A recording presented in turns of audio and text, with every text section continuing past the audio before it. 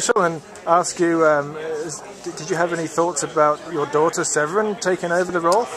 I did. For years, I've been saying I wanted to quit.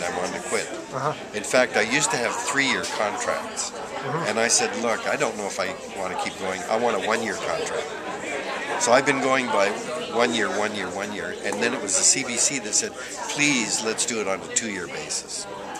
I told them a number of years ago, I would like to see, if I'm so heavily identified, I'd like to have my daughter considered as a host.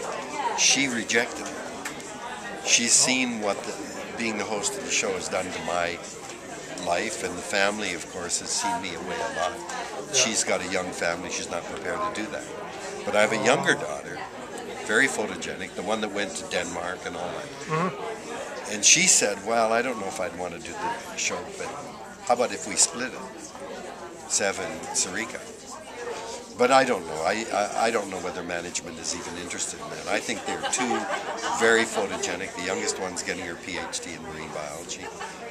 The older one's married to a Haida, brings a whole nother perspective. I think they'd be dynamite hosts.